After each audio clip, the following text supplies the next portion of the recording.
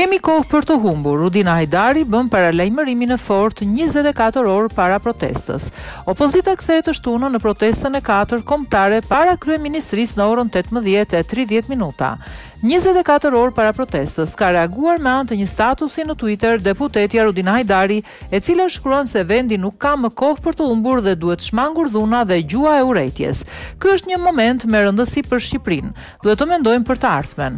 Patjetër që protesta e drejta e fjalës janë pjesë thelbësore e çdo shoqërie demokratike, por kjo e drejtë duhet shmang dhunën dhe gjuhën e urrejtjes. Nuk kemi më kohë për të humbur, shkruan Rudina Hajdari. Më herët ish ambasada amerikane u bëri thirrje protestuesve që pritet të marrin pjesë në protestën e ditës së shtunë që të distancohen nga aktet e dhunës.